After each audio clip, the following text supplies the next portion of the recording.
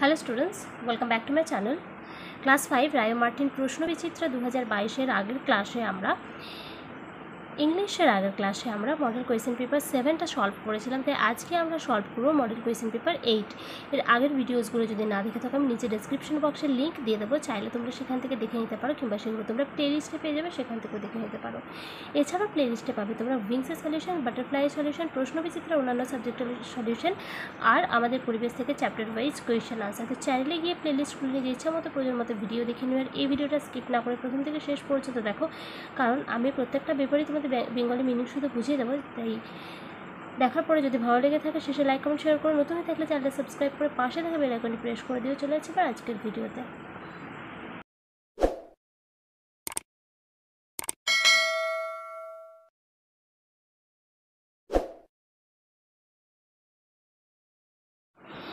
Page number 61 model question paper 8 Sundarban আদর্শ বিদ্যা মন্দির।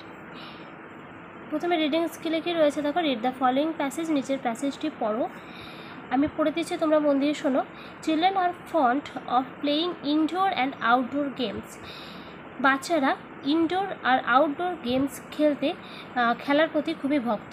তো দেখো ইনডোর আর আউটডোর গেমসটা কি? ইনডোর গেমস মানে যেটা আমরা যে খেলাগুলো আমরা বাড়িতে বসে খেলতে পারি, যেমন ক্যারাম, লুডো, দাবা, এগুলো হচ্ছে ইনডোর গেমস। আর আউটডোর গেমস যেটা আমাদেরকে বাইরে খেলতে হয়, ক্রিকেট, ভলিবল, বাস্কেটবল, ফুটবল, এগুলো হচ্ছে outdoor games. They never like to B confined within the boundaries. তারা বাউন্ডারি অর্থাৎ সীমানার মধ্যে, কনফাইন্ড মানে হচ্ছে আবদ্ধ থাকতে চায় না। ওয়ান আফটারনুন, একদিন বিকেলবেলা, after school some classmates mate in a playground with their cricket bats, ball, wickets etcetera. After school মানে স্কুলের পরে, স্কুল শেষ হয়ে যাওয়ার পরে, সাম ক্লাসমেটস কিছু ক্লাসমেটস মানে একই ক্লাসে পড়ে এরকম সহপাঠীরা, মেট ইন আ প্লেগ্রাউন্ড একটা খেলার মাঠে তারা জড়ো হয় কি নিয়ে? উইথ দেয়ার ক্রিকেট ব্যাটস, তাদের ক্রিকেট ব্যাট সঙ্গে নিয়ে, বল ছিল তাদের সঙ্গে, উইকেটস আর ইত্যাদি জিনিসগুলো ছিল, এটসেট্রা মানে ইত্যাদি। দে স্টার্টেড প্লেইং ক্রিকেট, তারা ক্রিকেট খেলা শুরু করলো। এ বয় হিট দ্য বল পাওয়ারফুলি, একটা ছেলে খুব জোরে বল করলো। দ্য বল মানে খুব জোরে বলে আঘাত করলো।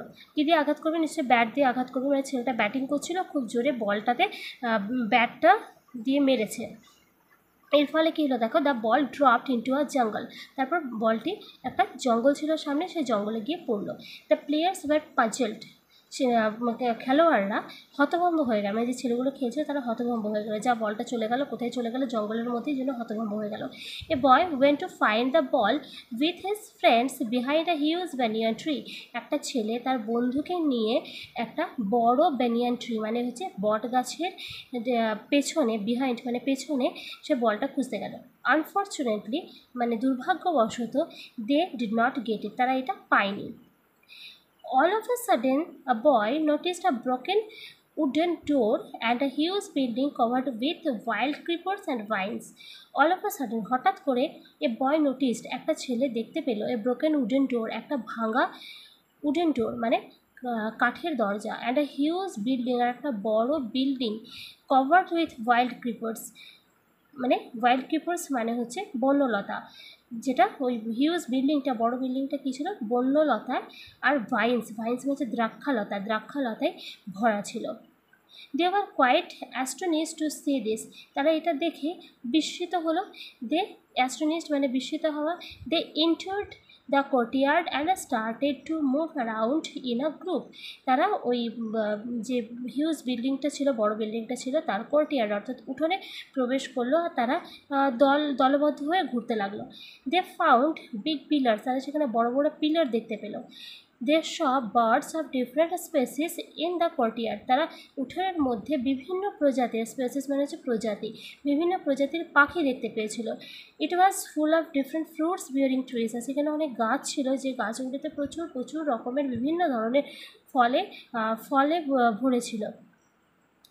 They spend there 30 minutes and got ready to return হোমওয়ার্ড। তারা সেখানে তাদের 30 মিনিট কাটালো আর তারপরে বাড়ির দিকে রওনা হলো। দে felt thrilled and decided to visit the palace again. এটা হচ্ছে একটা প্যালেস, একটা রাজপ্রাসাদ। প্যালেস মনে হচ্ছে রাজপ্রাসাদ। তারা এই রাজপ্রাসাদের ভেতরে যখন ঘুরছিল সে খুবই তারা রোমাঞ্চিত অনুভব করছিল আর তারা ঠিক করলো যে তারা এই রাজপ্রাসাদে আবারও আসবে। এবার দেখো কোয়েশ্চেন আনসারগুলো কী রয়েছে। নাম্বার এতে আছে choose the correct answer from the given alternative, সঠিক উত্তরটি বেছে নিতে বলেছে।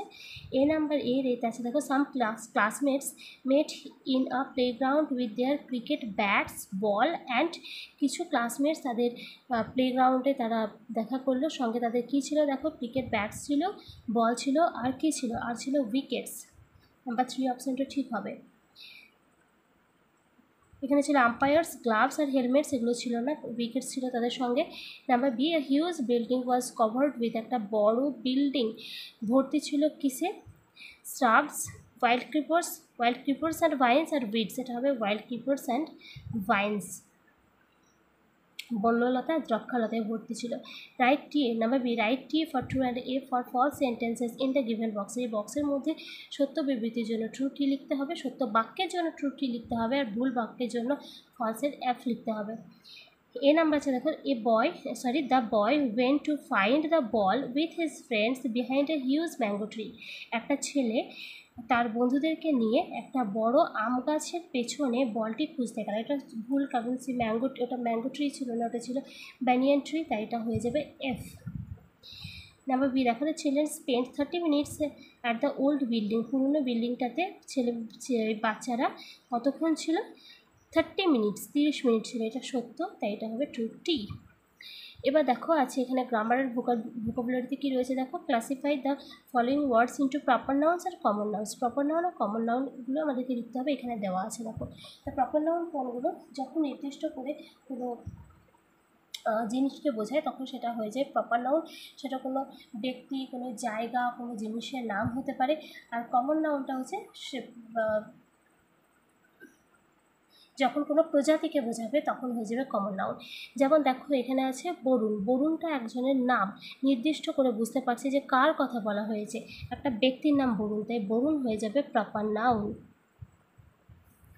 এরপর আছে দেখো বুক, বুক বলতে বই, পুরো বই যে পুরো প্রজাতি রয়েছে, মানে পুরো যে বই একটা গ্রুপ রয়েছে সেই গ্রুপটাকে বোঝাচ্ছে, তাই বুকটা হয়ে যাবে কমন নাউন। এখানে কোনো বুককে নির্দিষ্ট করে বলা নেই, তাই বুক হয়ে যাবে কমন নাউন। এরপর হচ্ছে মাদার, মাদার মানে মা, পুরো বিশ্ব ব্রহ্মাণ্ডে যত মা রয়েছে, দুনিয়াতে যত মা রয়েছে তাদেরকে বোঝানো হয়েছে, মানে সমস্ত মাকে বোঝানো হয়েছে, তাই মাদার হয়ে যাবে এখানে কমন নাউন। এরপর আছে ইন্ডিয়া, ইন্ডিয়া হচ্ছে ইন্ডিয়া মানে আমাদের ভারতবর্ষ, আমাদের ইন্ডিয়া, তো ইন্ডিয়া একটা দেশের নাম, এটা নির্দিষ্ট করে বোঝাচ্ছে কোন দেশের কথা, তাই ইন্ডিয়া হয়ে যাবে এখানে প্রপার নাউন। এরপর রাইটিং স্কিলে কী রয়েছে দেখো, write a paragraph on our national fruit, আমাদের জাতীয় ফল সম্বন্ধে একটা অনুচ্ছেদ লিখতে বলা হয়েছে। প্রথমে লিখে নেবে আওয়ার ন্যাশনাল ফ্রুট, এরপর লিখবে mango is the national fruit of India, আম হলো ভারতের জাতীয় ফল। It is very juicy পলপি fruit, এটা খুবই জুসি মানে রসালো, আর পাল্পি মানে হচ্ছে কোমল বা নরম, এটা খুব জুসি মানে রসালো আর নরম একটা ফল। The colour of mango skin varies from green yellow two red and green. আমের যে খোসার রঙটা, মানে আমের রঙটা এটা কী কী হতে পারে দেখো, এটা সবুজের সঙ্গে হলুদ হতে পারে, কিংবা লালের সঙ্গে সবুজও হয়। It has one big seed, এর একটা বড় সিড অর্থাৎ বীজ রয়েছে। During the summer season people it it daily, গ্রীষ্মকালে লোকেরা এটা প্রায়ই খায়, প্রত্যেক দিনই খায়। We eat ripe mangoes and pickles চাটনিজ are made of pickle চাটনিজ are made with green mangoes, আমরা পাকা রাইপ ম্যাঙ্গোস মানে পাকা আম, আমরা পাকা আম খাই, আর পিকলস মানে হচ্ছে আচার, চাটনি তৈরি করা হয় গ্রিন ম্যাঙ্গোস অর্থাৎ কাঁচা আম দিয়ে। Mango is a rich source of various vitamins and minerals. আম হলো প্রচুর রকমের অনেক ভিটামিন আর অনেক খনিজের একটা উৎস, একটা বড় রকম উৎস। It is regarded as the king of fruits. এটা রিগার্ডেড মানে হচ্ছে গণ্য করা হয়, এটাকে কী হিসেবে গণ্য করা হয় না, ফলের রাজা হিসেবে। তো এটাই ছিল এই পেপারটার সলিউশন। যদি ভিডিওটি ভালো লেগেছে তাহলে প্লিজ লাইক করো, কমেন্টস করে জানিও, বন্ধুদের সঙ্গে শেয়ার করে দিও। নতুন হয়ে থাকলে চ্যানেলটি সাবস্ক্রাইব করে পাশে থেকে বেল আইকনটি প্রেস করে দিও, যাতে নেক্সট ভিডিও আপলোড করলে তার নোটিফিকেশন সবার আগে তোমার কাছে চলে যায়।